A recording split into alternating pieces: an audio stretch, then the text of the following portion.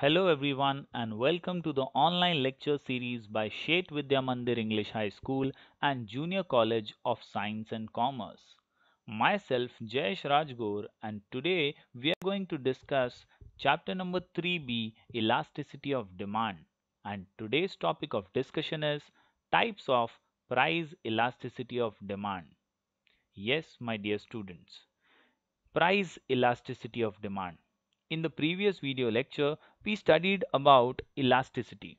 Elasticity means responsiveness of one variable to a change in another variable. Elasticity of demand refers to the degree of responsiveness of quantity demanded to a change in its price or any other factor. We also saw types of elasticity of demand, in which we saw namely three types: price elasticity, income elasticity, and cross elasticity. Today, we will try and understand price elasticity of demand in detail. What does price elasticity means? According to Professor Alfred Marshall, price elasticity of demand is a ratio of proportionate change in the quantity demanded of a commodity to a given proportionate change in its price. Basically, when due to percentage change in price, there is a percentage change in quantity demanded, it is termed as price elasticity of demand. And symbolically, ED is equal to percentage change in quantity demanded upon percentage change in price. Here are five types of price elasticity of demand, namely perfectly elastic demand, perfectly inelastic demand, unitary elastic demand, relatively elastic demand, and relatively inelastic demand. These are the five types of price elasticity. Remember, my dear students, in all these five types, the change in demand comes because of proportionate change in price. We are here to study about how much extent the change in demand is. So, let us begin and study each one of them in detail. Perfectly elastic demand. Remember the symbol ED is equal to infinite. Yes, my dear students. When a slight or a zero change in the price brings about an infinite change in the quantity demanded of that commodity, it is called perfectly elastic demand. It is only a theoretical concept. Yes, my dear students, a change which cannot be measured, a change which is infinite in nature. Such a change is obviously theoretical. For example, 10% fall in price may lead to an infinite rise in demand. We can't measure that. It goes on increasing, goes on increasing. Such a change is an infinite change and thus is termed as perfectly elastic demand. In the figure 3.11, you can see x-axis and y-axis denoting quantity demanded and price respectively. You can see the demand curve exactly parallel to the x-axis. The demand curve is horizontal line parallel to x-axis indicating perfectly elastic demand, that is infinite demand. Moving on to the next type, perfectly inelastic demand. Yes, my dear students, elastic means there is a certain change, whereas inelastic means no change.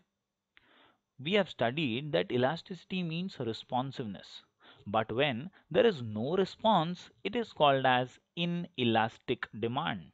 When a percentage change in price has no effect, remember, my dear students, no effect.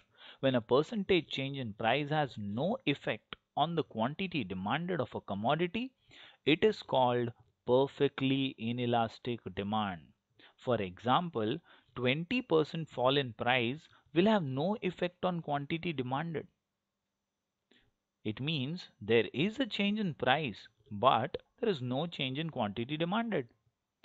In figure 3.12, when price rises from OP to OP1 or when price falls from OP to OP2, demand remains unchanged at OQ.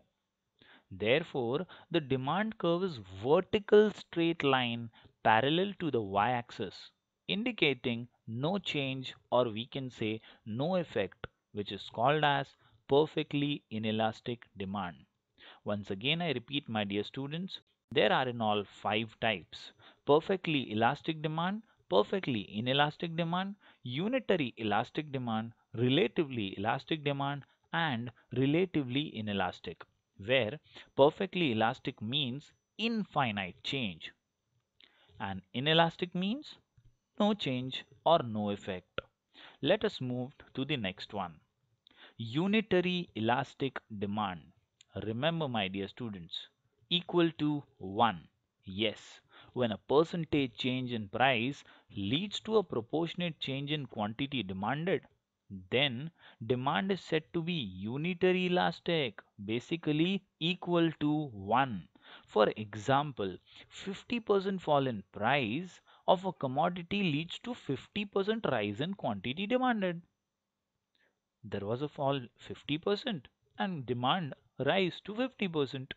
When a price falls from OP to OP1, that is 50% in the figure 3.13, demand rises from OQ to OQ1 50%. Therefore, the slope of the demand curve is a rectangular hyperbola, and thus it states unitary elastic demand, which means ED is equal to 1. Moving towards the next one, relatively elastic demand. Yes, my dear students, when a percentage change in price leads to more than proportionate change in quantity demanded. Remember the word more. Yes, my dear students, ED is greater than 1. Yes, or we can say ED is more than 1. For example, 50% fall in price leads to 100% rise in quantity demanded. Yeah, over here you can see that price falls by 50% but demand rises by 100%. In figure 3.14, when price falls from OP to OP1, that is 50%, demand rises from OQ to OQ1, that is a huge one of 100%. Therefore, demand curve has a flatter slope, which means relatively elastic demand. Remember, my dear students, more change. Moving on to the next one, relatively inelastic demand. This one is exactly the opposite of the previous one, ED less than 1. When a percentage change in price leads to less than proportionate change in quantity demanded. Yes, my dear students, remember the word less than proportionate change. The demand is said to be relatively inelastic. For example, 50% fall in price leads to only 25% rise in quantity demanded. The quantity rises but less than the proportionate change in quantity demanded. And thus, in figure 3.15, when price falls from OP to OP1, that is 50%, demand rises from OQ to OQ1, 25%. Therefore, the demand curve has a steeper slope. So, in this way, my dear students, we can easily understand all the five types. Perfectly elastic means ED is equal to infinite. Perfectly inelastic, here we saw no effect, that is no change. Similarly, unitary elastic ED is equal to 1 means equal.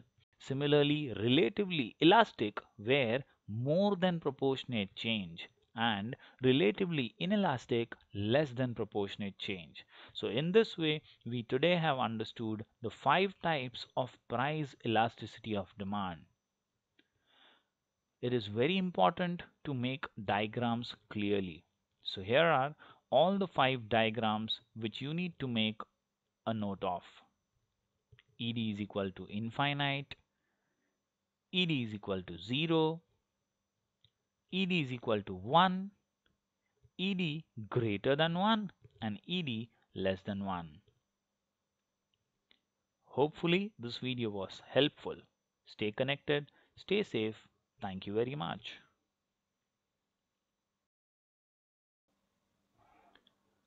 Hello everyone and welcome to the online lecture series by Shet Vidya Mandir English High School and Junior College of Science and Commerce.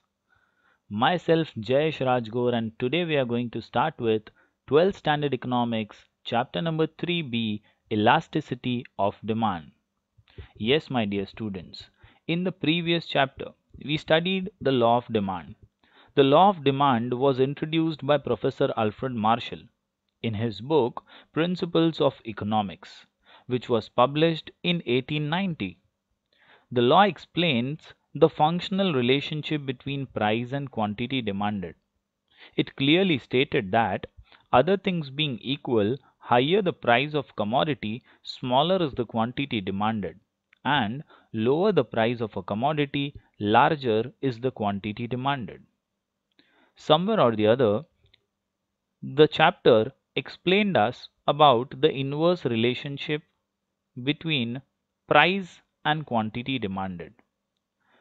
But, my dear students, in the previous chapter, where we already studied the law of demand which showed us the inverse relationship between quantity demanded and price of a commodity, it does not explain the extent of a change in demand due to change in price.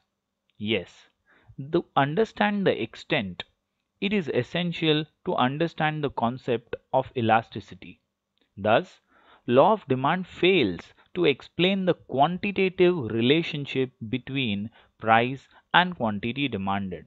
Therefore, Professor Alfred Marshall explained the concept of elasticity of demand. Yes, my dear students.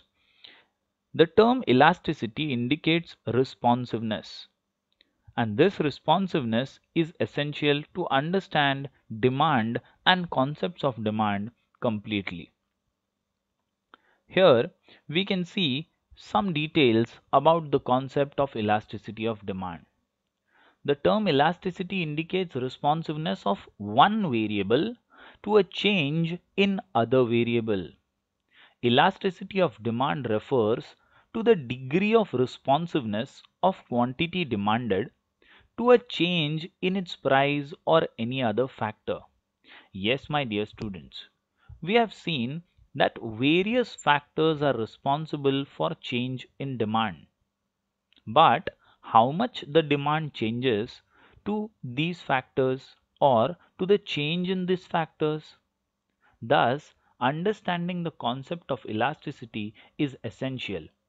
According to Professor Marshall, elasticity of demand is great or small according to the amount demanded, which rises much or little for a given fall in price, and quantity demanded falls much or little for a given rise in price.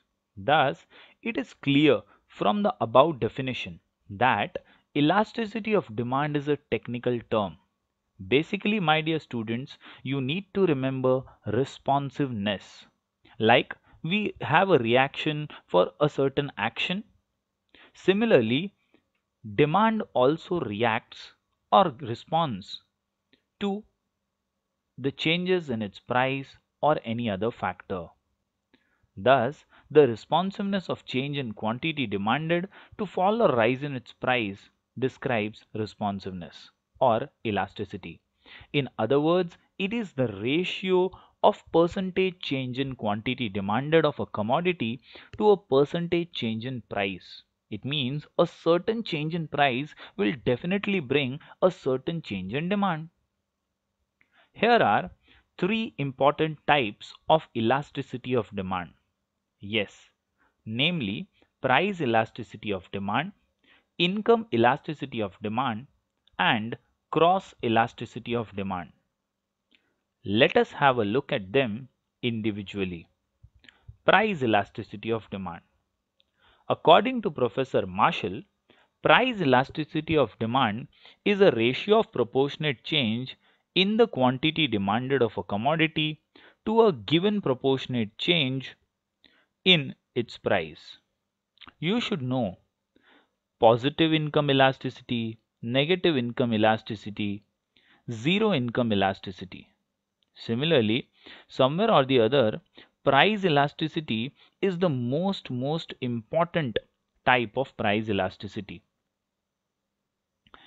Here, you need to understand that only and only when there is a change in price, there is a change in demand. When due to change in price, there is a change in demand, it is termed as price elasticity of demand. The next is income elasticity. It refers to the degree of responsiveness of a change in quantity demanded to a change in the income only.